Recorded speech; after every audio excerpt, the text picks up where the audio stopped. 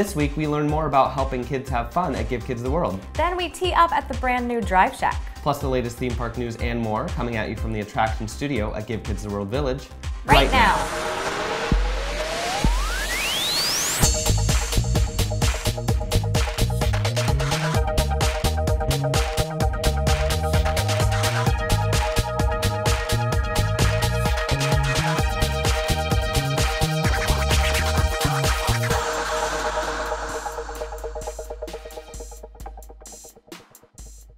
Hello and welcome to this week's episode of the show. I'm Elisa. And I'm Quinn. And you were gone last week, but you're back now. I am back, yes. How was Asheville? Yes, so I went to Asheville with my husband. It was our 1-year anniversary. Asheville, North Carolina, not Nashville. It was amazing. I had an absolutely amazing time. We stayed at a little Airbnb cottage. That's cute. I've never done an Airbnb before, so that was a fun experience, but I loved it. All the little personal touches from our host, and we saw mountains, we ate a lot of food, we did some attractions there, we went to the Biltmore Estate, and we also went to the Pinball Museum, which was incredible. Yeah, if you don't eat food and go to attractions, are you even on a trip? Are you even living your life? Yeah, really. Yeah, exactly. So we did a lot, and it was super, super nice to get away for a little while, see something outside of Orlando. But yeah, thank you for asking. It was no problem. I'm interested. Yeah. All right. Well, next, let's move on to some news in the queue right after these messages. Staying at a Disney resort is magical, but doing it for 25% off makes it even better. Now, thanks to MEI Travel, if you book a stay at select Disney resorts for summer travel, you may qualify for a 25% discount. For a free quote with no obligation, visit meitravel.com. For a true Florida experience, you can take a trip to Gatorland. In fact, with Undercover Tourist, you can save $12 when you purchase admission to Gatorland with a ticket to ride the Screamin' Gator zipline. For the best ticket deals, visit undercovertourist.com.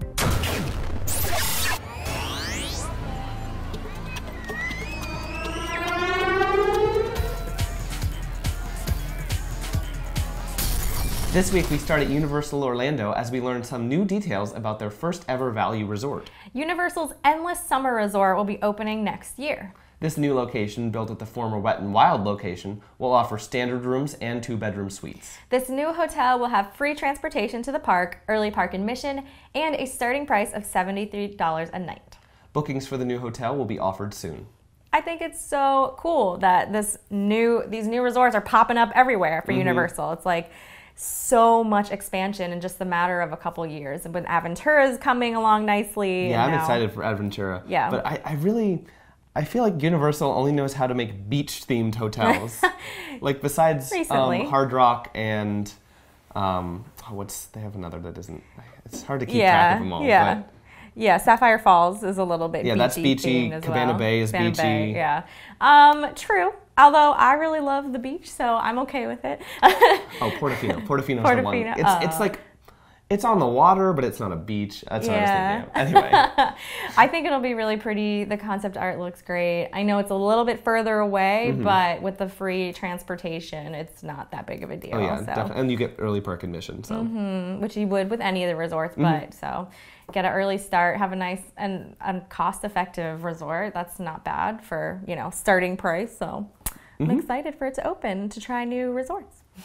Now we continue with news about Universal, but this time we're talking about the West Coast. May 11th and 12th, Universal Hollywood will begin celebrating the 25th anniversary of the original Jurassic Park movie. This separately ticketed event will cost $69 for only the event, or $129 for the event and a day ticket. Guests will get to see the original film and get a special commemorative lanyard and unlimited access to Jurassic Park the ride, along with other select attractions. There will also be an interactive expo area featuring original props like the gyrosphere from Jurassic World.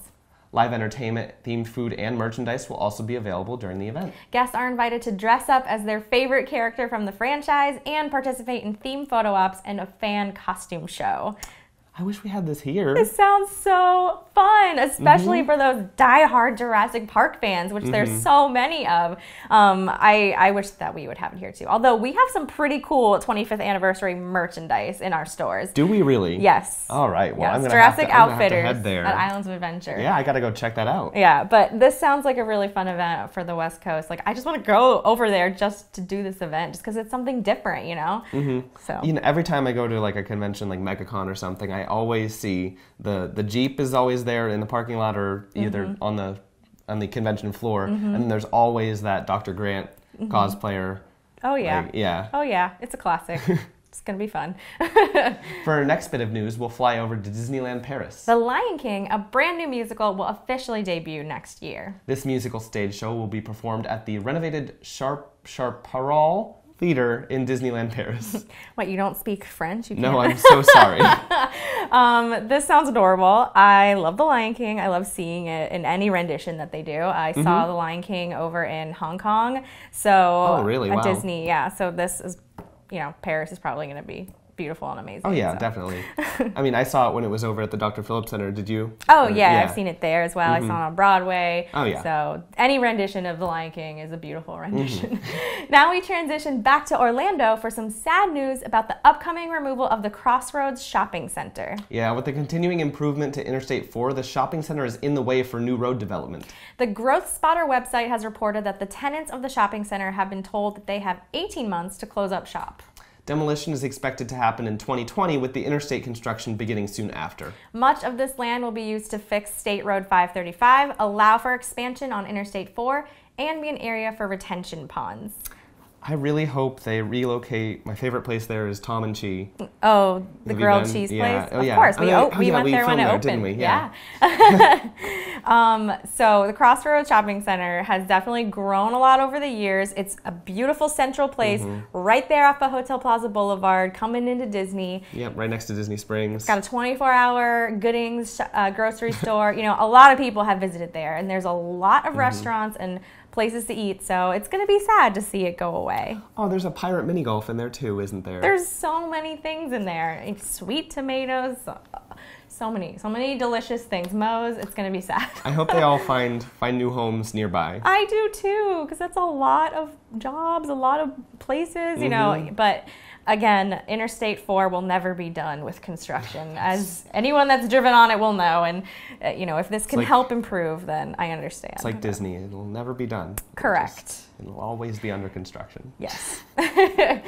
Lastly, we take a trip 4.4 million light years away to Pandora, the world of Avatar. A brand new meet and greet is in the works, and this character is much bigger than most. Brand new mech suits driven by Pandora Conservation Initiative pilots will be walking around the land. This meet and greet will focus on the work of the scientists in Pandora. This suit is set to debut officially on April 22nd for the 20th birthday of Animal Kingdom, but I actually already saw pictures of it in the park. Yeah, I know it's been doing some previews in the park. It looks really cool. Yeah, I love it. Because I know when it originally opened, everyone wanted to meet the Na'vi. But, I mean, this is a good second because it's just giant mech suits, huge and large. I think it's cool to see that the person that's talking is sitting, and it's actually just like a robot being driven around. Like, it's so large. It's really cool. I know there's something that looks a little bit similar at Universal. The Transformers, I think, looks a little bit like it, but they're not, sitting in the suit. So it's just like, it's really cool to see something that big come to life in the land. Yeah, because the Transformers aren't people. They're aliens. Transformers, duh. Obviously, no. But it's going to be, it's really cool. I'm glad to see a meet and greet come out in that area because, there's not really a whole lot of meet and greets there. Yeah, so. It's just the two attractions in the restaurant. Of course, it's beautiful, and I think that the mechs really fit in. Yeah. So.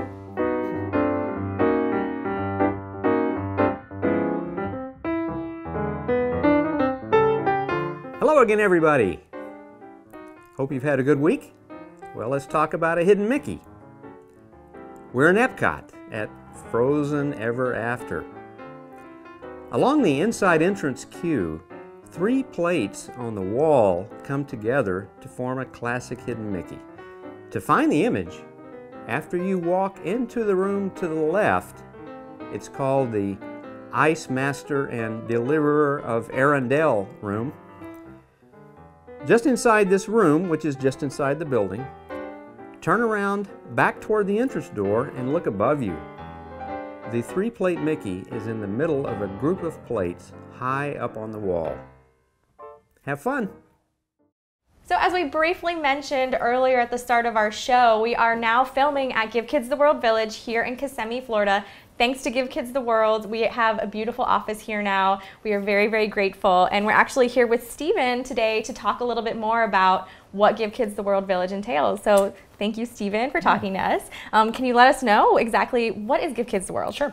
Give Kids the World is an 84-acre resort with children with life-threatening or terminal illnesses whose one wish is to come to Central Florida, be it Walt Disney World, Universal Studios, SeaWorld. We work with those wish-granting organizations to make sure they have the best week of their lives. That's so incredible. How long has this place been around? We've been around for 32 years, and in those 32 years, we've granted 161,000 wishes. Wow, that is so perfect. What kind of activities can you do here on site? Every day of the week here is a different holiday or celebration. So tonight is Christmas. So on Thursdays, Santa Claus comes to town. There's a Christmas parade. It snows in the village. All the kids get gifts. So it's just a huge fun activity in the evening. That's so wonderful. Yeah. And I know that the theme parks are, incorporated within Give Kids the World as well. How is that? Yeah, our theme parks here in Orlando are some of our best partners. Walt Disney World, Universal, and SeaWorld all provide tickets to families while they're here. So they can go to Disney World for 3 days, Universal Studios for 2 days, and SeaWorld for a day. And they have the best time there. So they get front of line access or close to. Even the characters from the parks come here to Give Kids the World. So in the mornings, for example, on Mondays and Fridays, the characters from Walt Disney World, so Mickey Mouse, Pluto, and Mary Poppins, they're there during breakfast time to meet the family. So our theme park partners are just wonderful here. So I know tonight is Christmas here at Give Kids. What are some other holidays that are celebrated? Yeah, for sure. So Monday's Halloween, so the families and the kids can go trick-or-treating and wear their costumes. Tuesday is Mayor Clayton's surprise birthday party. So today's Christmas, and then over the weekend on Sunday we do the world's largest game of Candyland over at Matthew's Boundless Playground, which is a fully ADA accessible playground. So the kids all dress up like characters from Candyland and get to participate in that. Oh my gosh, that's so fun. Yeah. And so there must be so many wonderful people involved with this company. How can someone volunteer? For sure. It is a huge undertaking to make sure that this village can stay open. We fill 1,700 volunteer shifts a week here. So if anyone's interested, they can just go to the website and click the volunteer tab, and I'll direct them how they can do that. So Stephen, aside from volunteering, what are some other ways that people can help and get involved? Yeah, so we always say give, serve, share. So we're always looking for donations to the village, or we're always looking for people to serve the village by volunteering their time. Also sharing it. We have our own social media channels, so if anyone wants to read any of our posts and share it on theirs, that definitely helps get the message out. Perfect. Well, this was so nice to talk to you. We're very grateful again for our studio office here at Give Kids the World. We look forward to filming our episodes here every week and learning a little bit more about the village. And if you would like to learn more as well, you can visit gktw.org. Thank you so much, Thank you so Stephen. much. MEI has a philosophy to really want to understand their clients, to understand truly what their needs are and what they're looking for. We have a level of service that is top-notch, and we really want to do everything we can to make sure you have the best vacation possible. MEI and MouseFan Travel is your expert source for no-fee travel planning. Visit mei-travel.com for a no-obligation quote today. Skip the lines with undercover tourists, crowd calendars, touring plans, and mobile apps. Stop paying full price for your family vacation and visit Undercover Tours today. Quentin, do you know if Banks knows how to play hockey? I do not know why. Well, I know he's covering our next segment at Drive Shack. Yeah, and? Well, it's a super awesome driving range, and I want to watch Banks Happy Gilmore that thing. Well, I guess we'll just have to watch and see. All right, take it away, Banks. Oh! All right, we are here in Lake Nona at a brand new driving range called Drive Shack. Now, it's more than just a driving range. They got a lot more things there, like a restaurant, other games. We're going to head inside, show it all off, and it looks like I got a ride here. Hello. Thank you very much.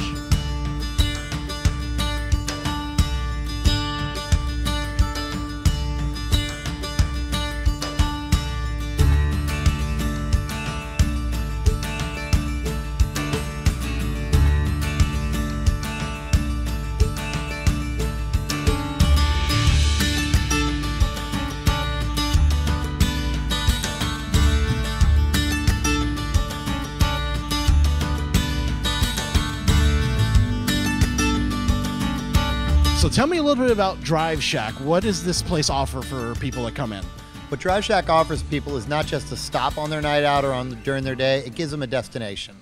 We've got the restaurant. We've got the free play game lounge upstairs. So if you do encounter any moment of a wait, or you still haven't beaten your friend yet at golf, you can sit there and come back in, play upstairs, play skee ball, play golden tee, play shuffleboard, play all those classic social gaming upstairs. But on the range, you're going to find something completely different.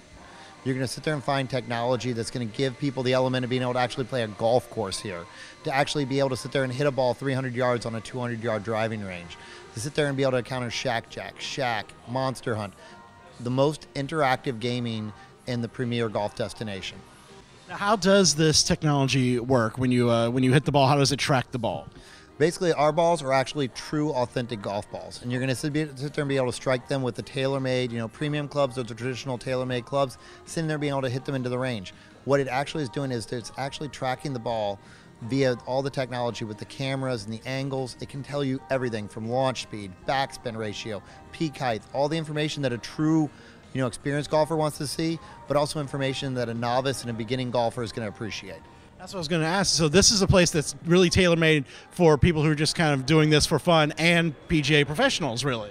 Oh, definitely. And how you said it with tailor-made is exactly the point. They are tailor-made clubs. It's perfect from everyone from a beginning golfer all the way to an experienced golfer. We want to make sure that everyone could experience Drive Shack and have a great time. Now, I want to talk a little bit about the location, because this is, a place that's kind of a little bit outside of the main attraction areas. So where is Drive Shack located? Drive Shack's right off the 417, which anyone in Orlando knows between it and the 429 are the only two roads left that don't have traffic. So it's easy for any local to actually be able to get here. And that's the one important thing. We're not just Drive Shack, we're Drive Shack Orlando. While you can get here easily from any of the attraction areas, we're built here for locals to be able to come in here and appreciate that. Locals get to appreciate Drive Shack. They get to come in here and have the gaming. They get to come in here and enjoy the food. They get to come back here on a regular basis and not go through what sometimes is a force field at 528 or Sand Lake and International Drive for some of the locals in Orlando. And that's why we're really excited to have our first location in Orlando for the locals to be able to enjoy. All right, so the big part of Drive Shack is, of course, the driving range right here. And when you come and you want to play a game, these golf clubs right here are provided free with your rental. You can also do some premium golf clubs for additional fee, or even bring your own golf clubs. Right now, let's get to what these games are. So right here we have 10 different games. The bottom 5 are golf courses. These 3 are based on real golf courses, and these 2 were created just for Drive Shack. Up here, I want to show you these games. This right here, Shack Jack, is basically blackjack. You're trying to hit the targets, and they are cards, and you want to get 21. You don't want to go over. Monster Hunt, there are monsters out here in the targets you have to try and hit and take out. Shack is like a game of horse. You have targets you have to hit, and if you don't hit them in a certain amount of turns, you get a letter, just like basketball and horse. So I really want to show you the Shack Jack, because I was having fun trying that out earlier. So let's get to getting. So each bay here has its own set of screens, and you'll be able to look up while you're here on the tee to see what's going on with your game. Up here is Shack Jack, as I was talking about. That is the map right there for this round, and the card values for each of the targets. Now, obviously the good ones are the kings and the tens, and they are closer. So I'm going to use, I think I'm going to use a 5 right now, and I'm going to try and hit a 10. No, I think I'm going to hit a king, because that's the pink card target's right out here. So let's go for a king. It's really easy to get your ball. All you do is you take your club and you swing it over here over the sensor, and then out pops the ball. And then you have to place it in this square, which is the hitting area, and then you'll see, found it. So now we take our shot. And there it is. Boom, got it. So got a king, that's good. Nothing's going to give me a 21, so the best bet is just to get another 10 and get a 20 and hold right there. So the 10s are right here, right, the closest ones, these blue ones. So I got a wedge. I'm going to try and see if I can hit it and not hit too hard. Well, it went through it. Does that count? It does. All right, so I got 20. So then I'm going to come over here. And it's going to say, okay, I have a 20 there. Do I want to hit or stay? And I'm going to stay. So now I go to the next round.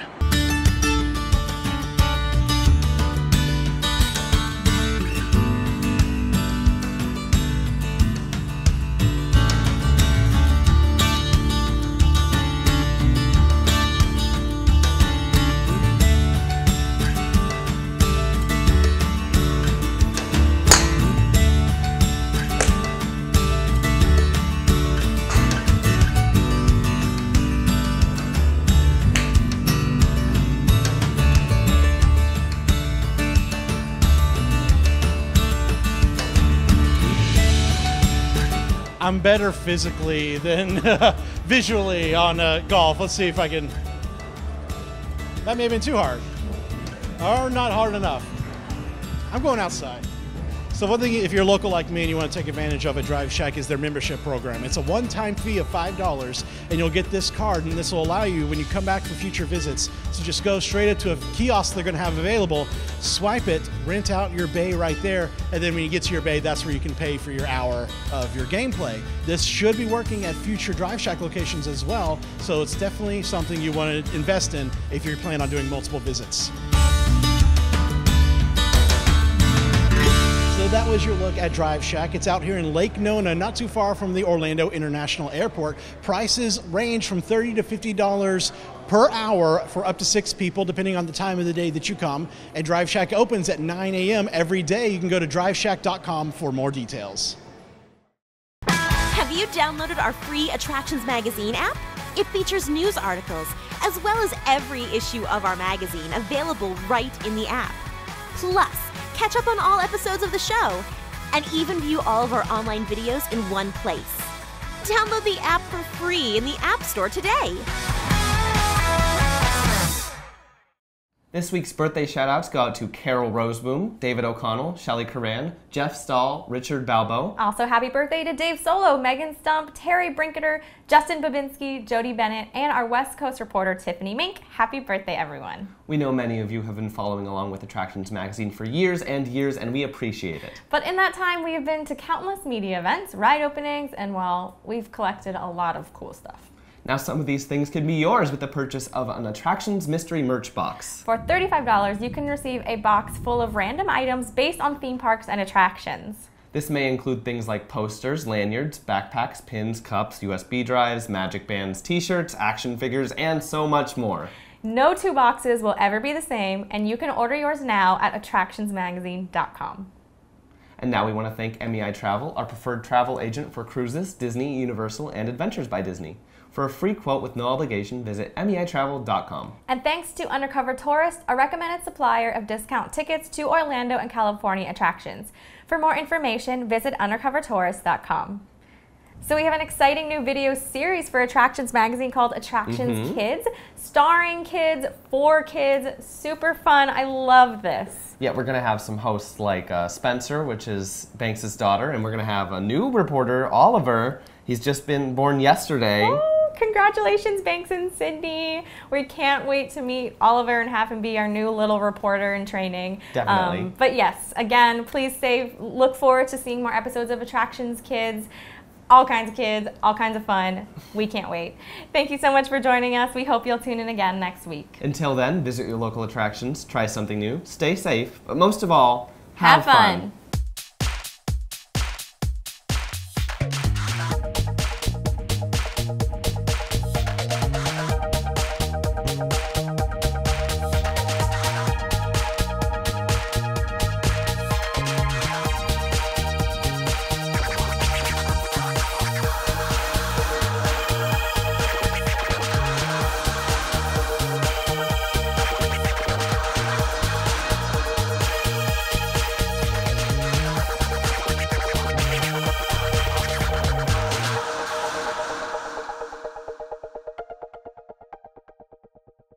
Hello and welcome to this week's episode of the show. I'm Elisa. And I'm Quinn.